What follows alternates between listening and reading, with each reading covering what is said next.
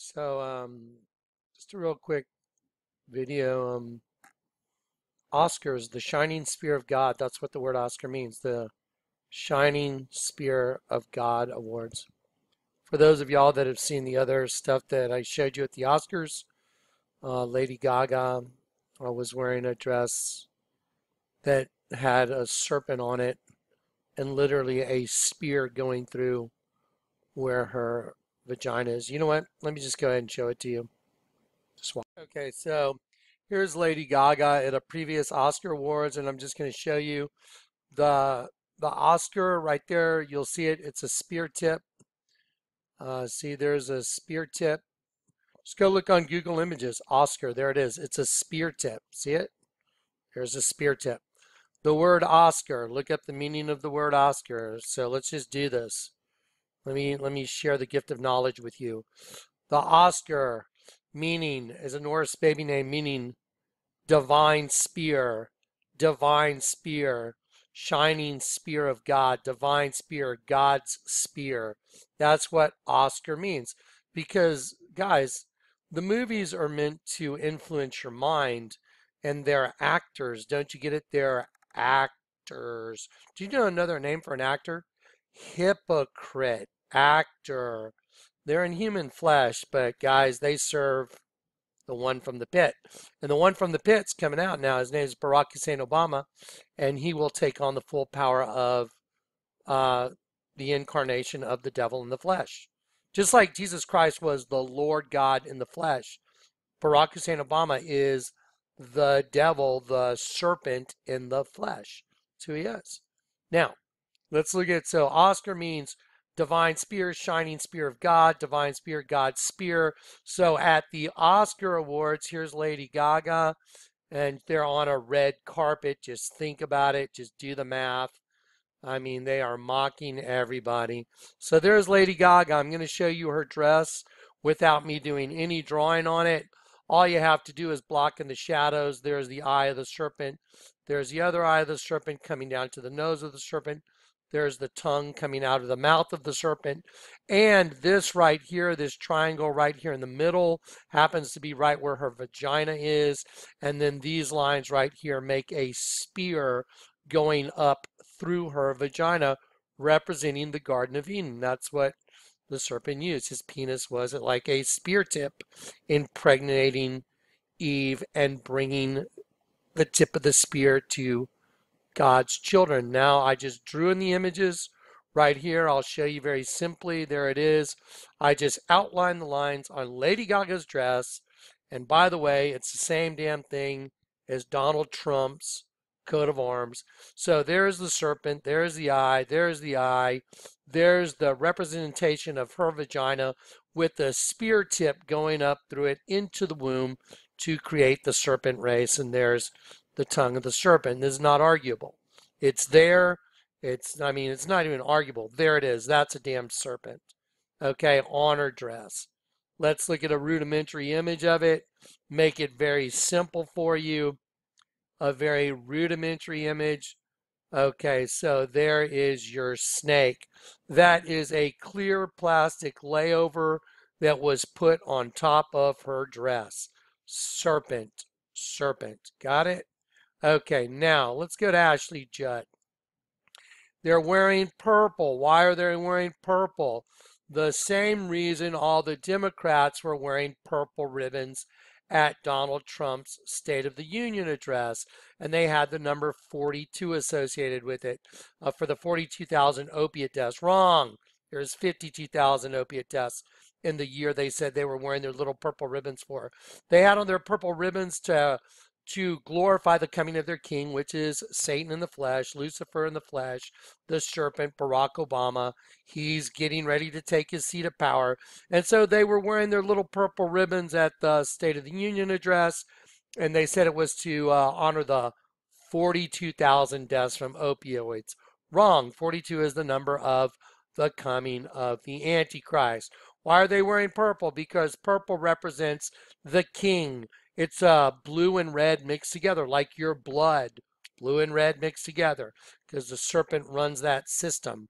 That's why they wear purple. That's why Prince Was it the Super Bowl in the Twin Cities singing, Justin Timberlake singing Purple Rain, and up on the Jumbotron it said 10:42, right when he said, I would die for you. 10 completion, 42 coming of the Antichrist. Prince in a purple backdrop. Give me a break. Okay, so let's knock this out of the park. Okay, all y'all that worship Lucifer, here you go. You got your purple dress on? You got your dress with the two different seeds tied together? Yep, you do. There's the seed. There's one plant tied together with the other plant, which is what they represent. Black represents the death. And then these two are wearing purple, represent the coming of their king. Let's hear what they have to say. I slowed the volume down. Slowly, a new path has emerged. The changes we are witnessing are being driven by the powerful sound of new voices, of different voices, of our voices, joining together in a mighty chorus that is finally saying, time's up. Time's up for what? Time's up for all you other people that thought you were going to occupy this planet with these beasts, because it's the beast system. And they're saying time's up. The new voice is taking over the consciousness of humanity. So this is a no-brainer, guys. Go back and watch my other videos. This is just a no-brainer.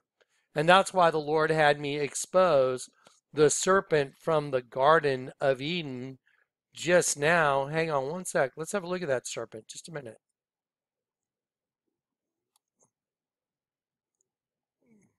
Okay, so let's have a look at that serpent from the Garden of Eden right now. There he is. There's Barack Obama. Why do you have a big fang right here on your forehead, Barack? Why is that fang turned into a sperm? Let me show you guys something so you can see it. Right where the tip of the fang is, see the turn right here to turn it into the sperm? See right there, I didn't color it in because I didn't want to make the fang disappear. But all you have to do is make this turn right there. See the difference in light, and then follow it down. There's the tail of the sperm. Wow, so what's up, Barack? And so there you go. Here's the other fang right here going to the edge of the other eyebrows. See it? All I did was box in the shadow. Now let's tighten this up a little bit. Okay, so now we have, let's see, the eye of the serpent right here, the eye of the serpent right here. Here's the top of the head of the serpent right here. And then there's the mouth, there's the fang of the serpent, and there's the other fang of the serpent, which is a sperm. How many times have I told you guys the deal in the garden? Hetero, paternal, superfecundation twins. If anyone says I haven't used the Bible to prove it, you are a liar and a deceiver.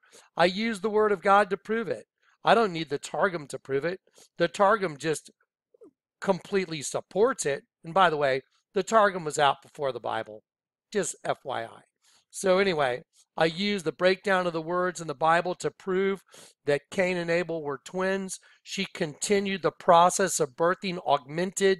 That's what it says. She added to bear, and she brought forth Abel. It means to augment, which means to continue a process. All right, so here we go. Let's just do it.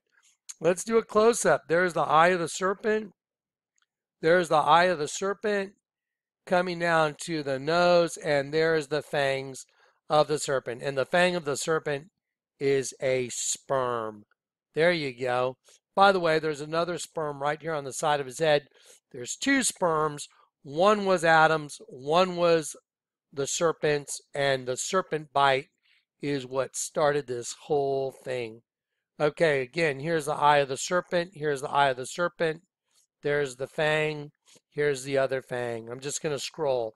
Now, I've taken this one where I haven't colored in all the leaves. There's the eye of the serpent. There's the eye of the serpent. Just follow the dark outline. Top of the head of the serpent right there.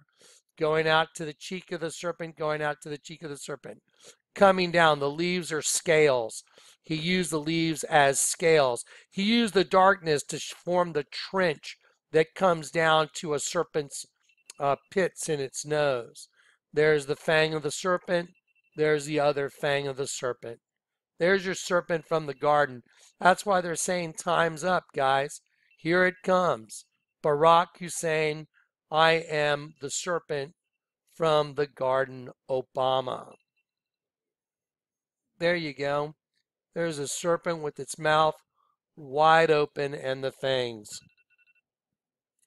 That is not arguable with anyone that's got any discernment whatsoever. Again, here we go. I. Put the rhinestone on it now. Top of the head, going over the eyebrow, eyebrow. Cheek going off the page a little bit, coming down, going up under bottom jaw, bottom jaw. Fang, fang. There's your serpent from the Garden of Eden. There he is, right there. Barack Hussein Obama.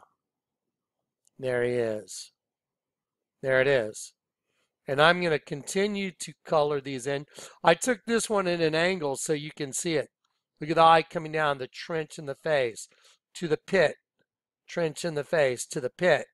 There's the fang right there, sperm, busted, totally busted.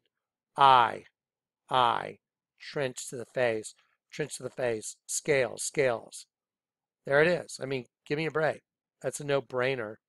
Doesn't require intellectual thought at all. It requires being able to see with your heart. If you can see with your heart, then you can see what it is. All right. So these girls, a new voice that says what? Say it again, Ashley. Time's up. There you go. Time's up. Because their king is coming, guys. Their king is here. He's about ready to take his seat of power. Why do you think the Lord had me expose him right now? You know, when they took that veil off the picture, Kehinde Wiley, I don't want to run the video. Go watch it yourself. He said, I feel like Barack and I are twins. It's like, give me a break. And then they unveiled. Get it? It was the unveiling of Lucifer in the flesh. I mean, this is no brainer. All right.